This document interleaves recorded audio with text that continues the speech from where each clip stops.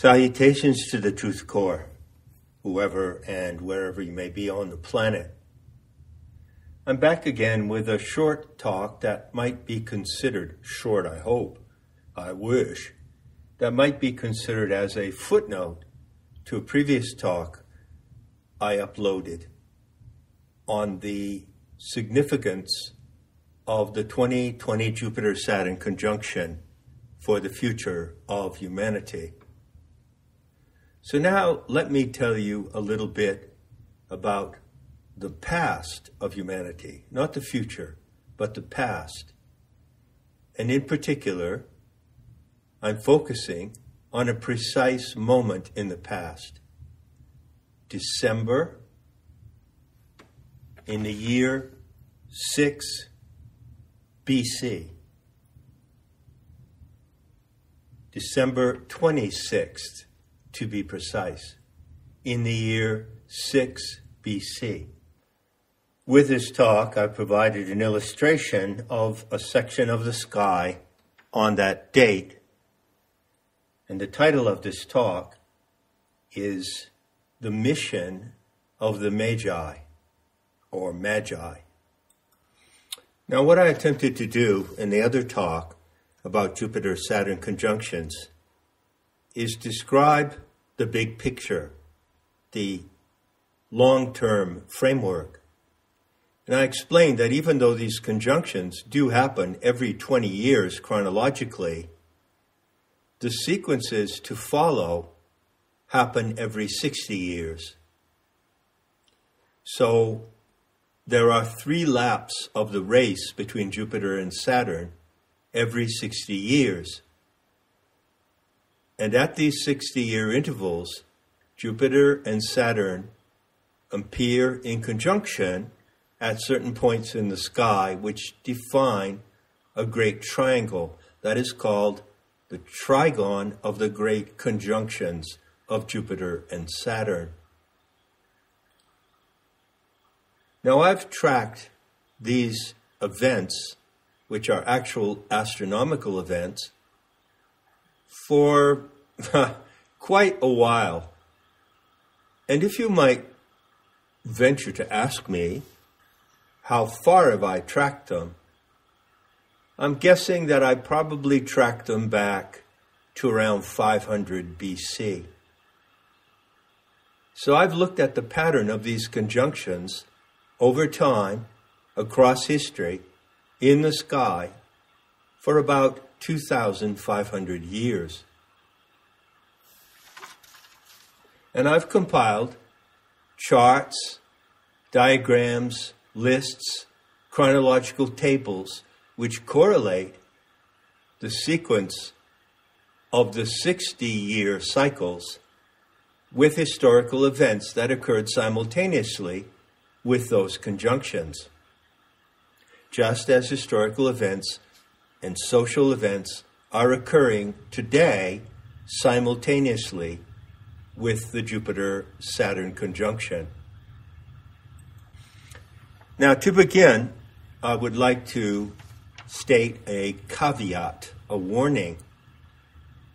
I do not and have never considered or observed the theory that planetary events such as this influence human affairs. I take a different view. I consider these conjunctions and other events in the panorama of the night sky over many centuries of time, I consider them to be signals rather than causes. You see, I have learned in my life, throughout my life, that the events that occur in the sky can be viewed by reference to a biofeedback device. So if you're hooked up to a biofeedback device and you practice some meditation or some act of concentration to calm yourself down or to lower your blood pressure, and this is a very effective technique, by the way, well, you will find that the readout on the monitor of the biofeedback device will show that your blood pressure goes down. But it would be absurd to assume that the signal on the machine is causing your blood pressure to go down, wouldn't it? The biofeedback machine is simply a monitor of your autonomous activity. Likewise, these signals and omens in the sky are simply monitoring signals, feedback signals that reflect what is happening in the divine experiment on Earth. They reflect the great trends in history, the great movements in human society, the life of the collective. The collective of the human species is like an animal, and that animal is connected to the immense biofeedback machine of the sky. So each omen in the sky is simply a signal of what is happening or due to happen in the collective life of humanity. It does not cause anything to happen. I also applied that rule in my 30 or 35 years as a practicing astrologer. I always told my clients in the first conversation that I am not going to talk about the planets in their chart as if the planets were influencing or causing them to behave. I'm simply reading the planets to develop a psychological profile of behavior. Enough said on that issue. I do consider it to be an extremely important point, however, and I advise you to reflect on it closely. So today, I invite you to look back at a particular moment in the past. Now, this moment has been commemorated in stories that come down to the world about something called the Star of Bethlehem. What actually was the Star of Bethlehem, considered as a detectable astronomical event? What was it?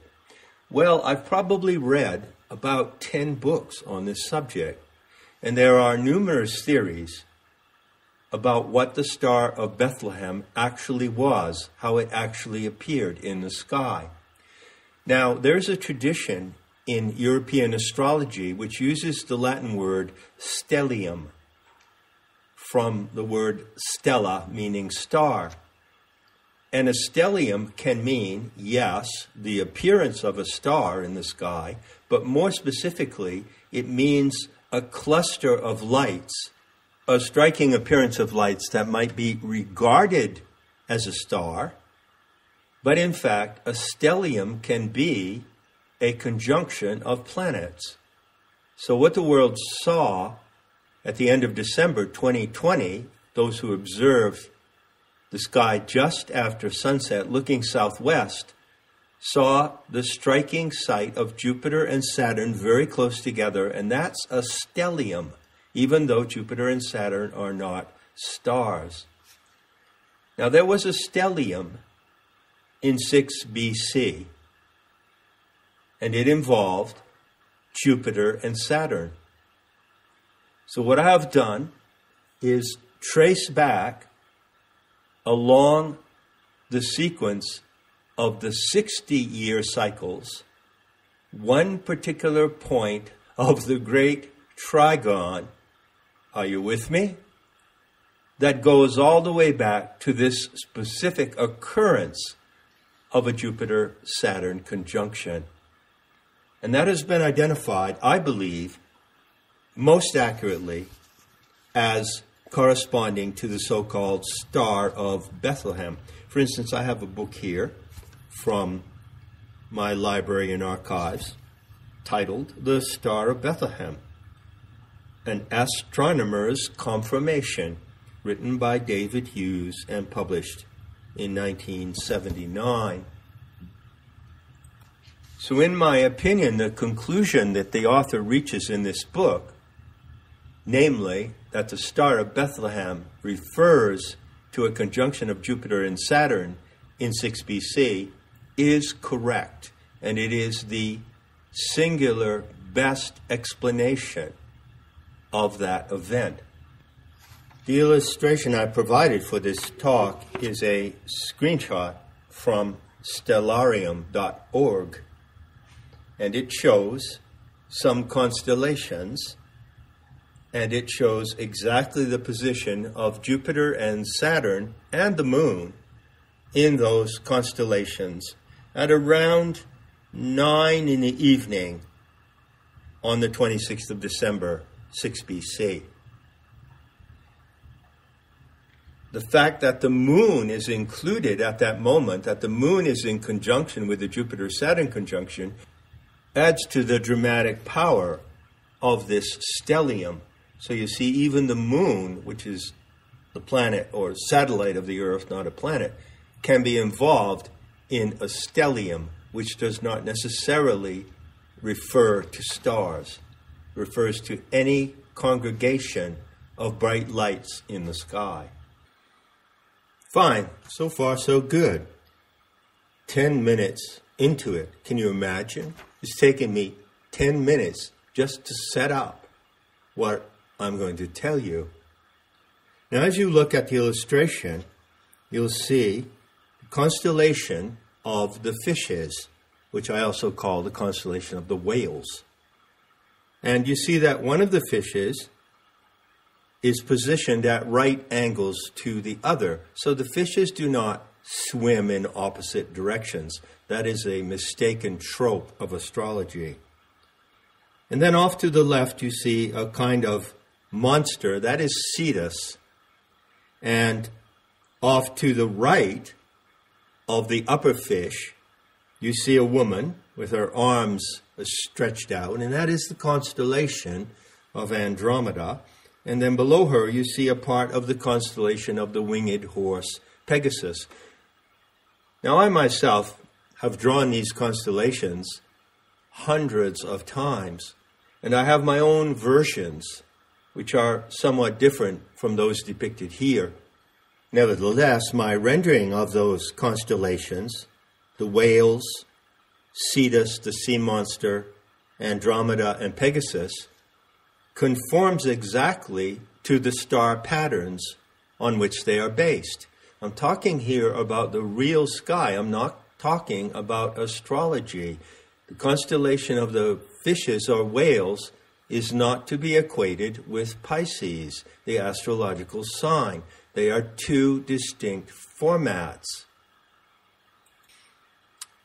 In my astrological career, I used both of these formats concurrently. Doing so, I placed myself in an extremely small category. In fact, I really don't know of any other astrologers who use both the signs and the constellations. And most astrologers don't even know what the constellations are. So anyway, what about this moment and the Star of Bethlehem? Well, the Star of Bethlehem is a trope that comes out of an anecdote that comes out of the New Testament.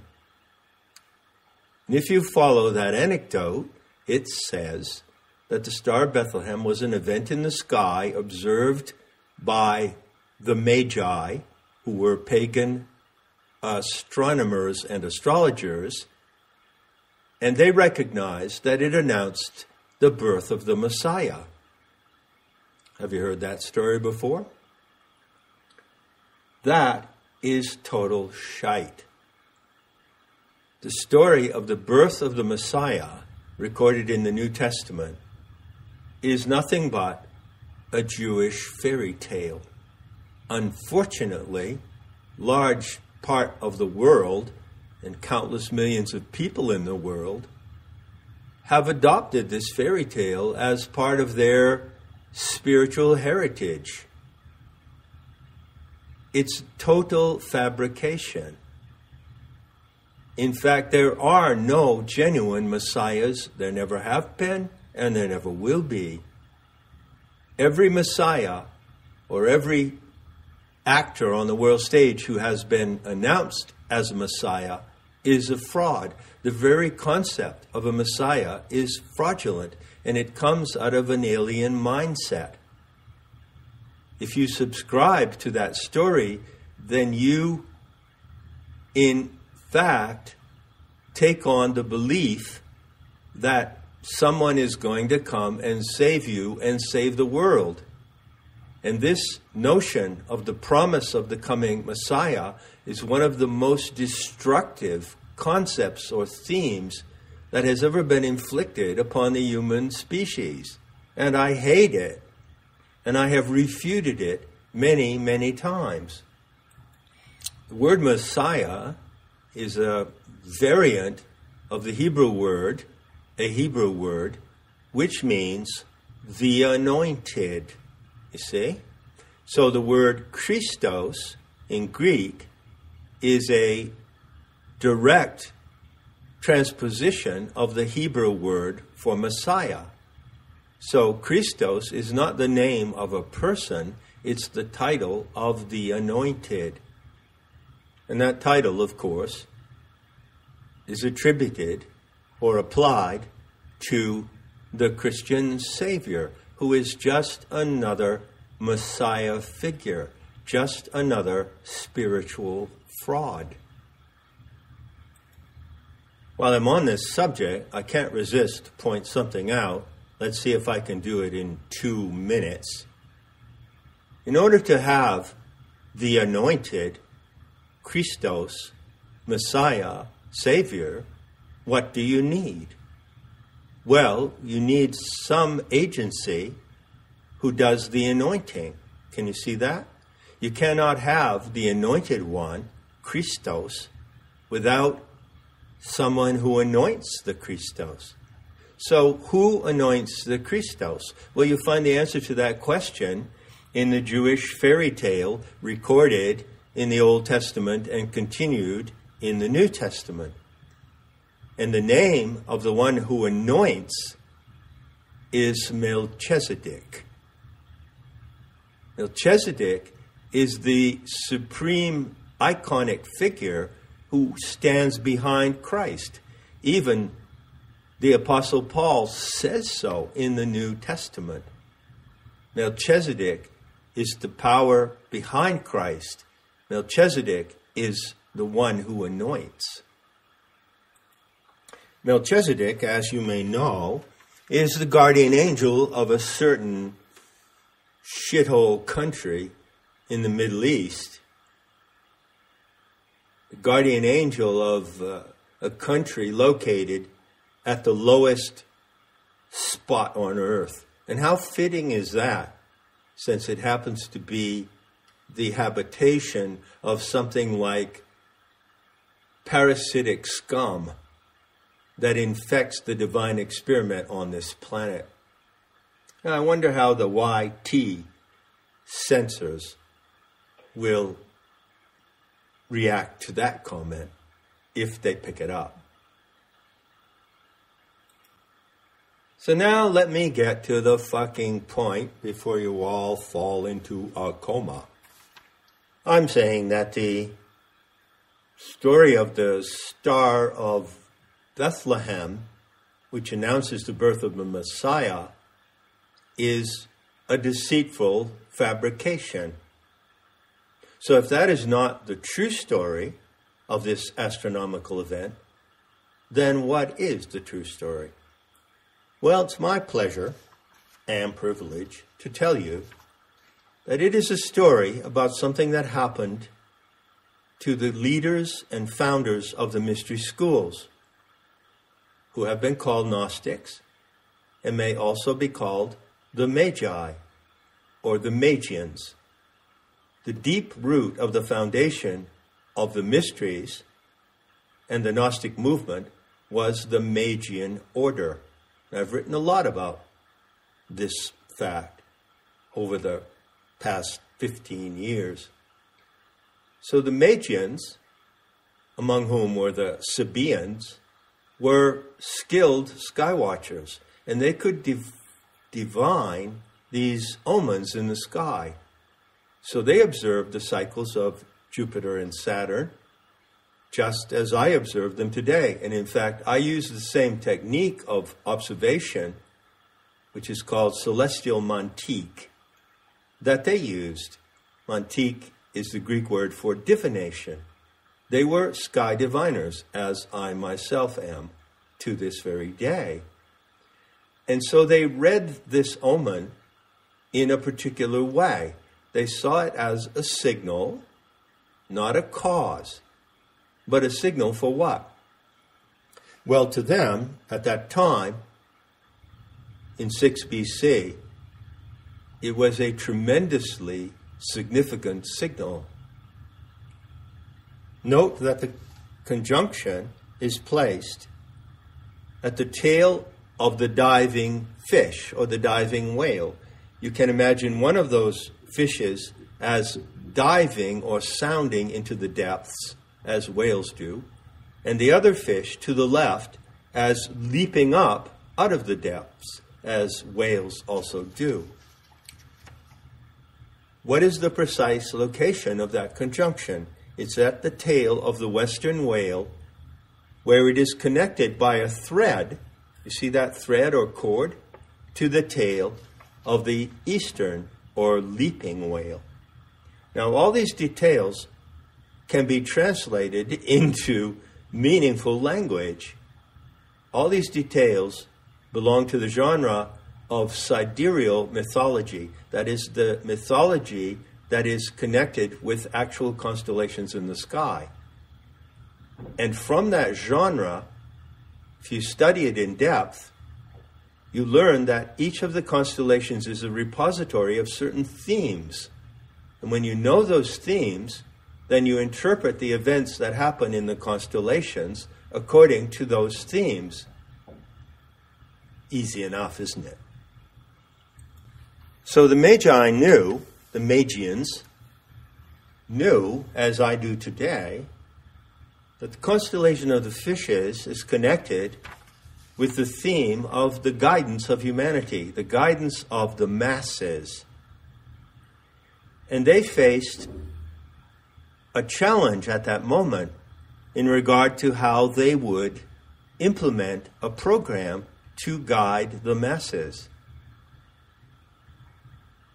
The Magian order, which is the root of the Gnostics, had a special commitment. They carried through centuries a narrative. I call it the fallen goddess scenario, or the Sophianic narrative. And they knew that this particular narrative has supreme value so that it can be called the story to guide our species. And there is no other story comparable to it. So to preserve and develop that story was one of the primary commitments of the ancient Gnostics, who derived from the Magian order. And they saw that in 6 BC, that mission had come to a crucial turning point. Up until then, they had preserved the sacred narrative of the Aeons of Fire in their inner circles. And they had not told the story outwardly to the public. Why didn't they do that? It was not because they were holding something back. They were not control freaks who wanted to operate in secrecy and manipulate the masses. They withheld the story within their own circles because they knew that the story has to be handled skillfully. The narrative of this living earth from its origin, including the narrative of the origin of the human species and including the narrative of the alien intrusion upon Earth, that's a big story, and it has to be handled skillfully and carefully. So up until this moment, the Gnostics had observed not secrecy, but they had observed a vow of silence, and they had not released the Sophianic narrative, which today is called the fallen goddess scenario, to the world at large. But they realized that they needed to do that. And additional to doing that, in the process of releasing it, they also had to do something else. They faced a really formidable challenge. Now, this challenge continues to this day. And I have done my best with all the resources of my sanity and learning to meet this challenge. The challenge was to present to humanity an image of its own identity as a species. Now, as a matter of fact,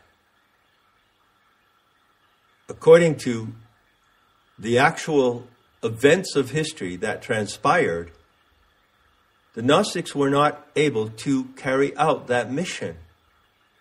The reason being that when Christianity rose to power, converts to Christianity, led by their ideologues, attacked the mysteries and the Gnostics. And they wiped them out. And they destroyed their writings, and they destroyed the sanctuaries of the mystery school and the campuses of mystery schools that were located all around the Mediterranean basis, from Eleusis to Alexandria. And so the Gnostics, who committed themselves to bring to humanity an icon of its identity as a species, were not able to fulfill their mission. Not due to their own fault or failure, but due to the tremendous magnitude of the hateful and destructive forces directed against them.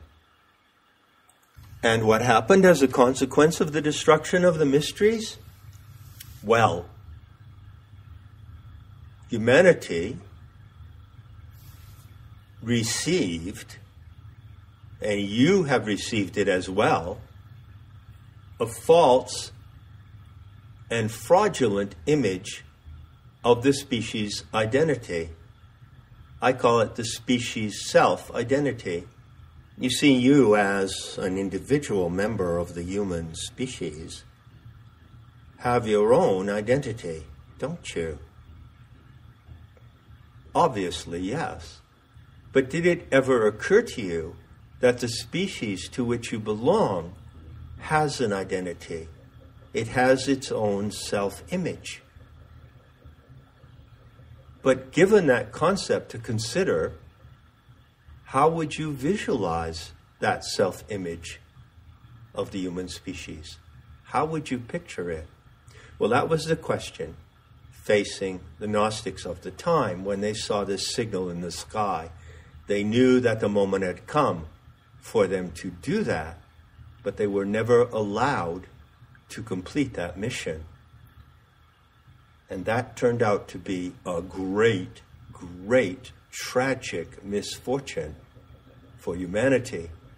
In place of what the Gnostics would have provided as a genuine image of the species, something else came into play. And what is that? Well, obviously, you can guess, can't you? It's the image of Christ as the supreme example of humanity. That image is a terrible deceit that has been inflicted upon the human race, all the races of the human species, to speak correctly, for the last 2,000 fucking years. And it has caused tremendous confusion, division, and harm. And it has, in fact, caused dementia in the human animal. It is demented to regard the figure of Christ, behind which looms the figure of Melchizedek, as the image of your humanity. and our humanity in its totality. So you can see what a serious turn of events took place in 6 BC as the Gnostics observed this omen in the sky.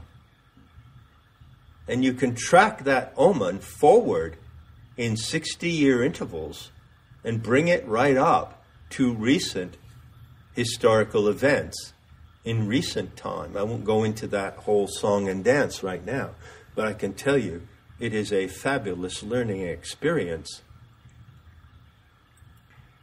So, to conclude, Star of Bethlehem is an anecdote in a Jewish fairy tale, but the story about the mission of the Magi is true. So consequently, those who adopted the Christian faith, as I said, not in his image, Christianity is a religion, a belief system embraced by millions, but rarely chosen by anyone. So from that period onward, Christianity rose into power. It became a state religion in the 4th century, and Christianity enforced the fraudulent image of the Messiah, the Jewish Christian Messiah. It's the same entity. And the Gnostics were driven out of their sanctuaries. They had to take refuge in the westernmost parts of Europe, in England and Wales and Ireland. And they did survive. But unfortunately, tragically, they were not able to accomplish their mission. I've written about this problem extensively in my book, Not in His Image, which, by the way, I'm revising right now. But there is a chapter in there where I describe exactly what the Gnostics were considering to present externally to the world at large, to the public, as a representation or icon of humanity. And their image was the shepherd of Hermas. And the shepherd of Hermas, which you can look up on the internet, is actually an image of a child, a 10-year-old child. It could be either a boy or a girl. And on the shoulders of that child, across the shoulders, is a lamb. So that is what the Gnostic initiates would have proposed as the image that you can contemplate in order to comprehend the identity of your species, of the species to which you belong, the anthropine species. By contrast to that, what has happened? People look at the cross, or they look at the crucified man on the cross. The cross is a torture instrument. So they look at a tortured man and they see in that the reflection of their own humanity. Hey, what could go wrong? That's a fair question. And the question that I would put to those millions around the world who revere that image as a sacred mirroring of who they are and what they are, well, I would put to them this question.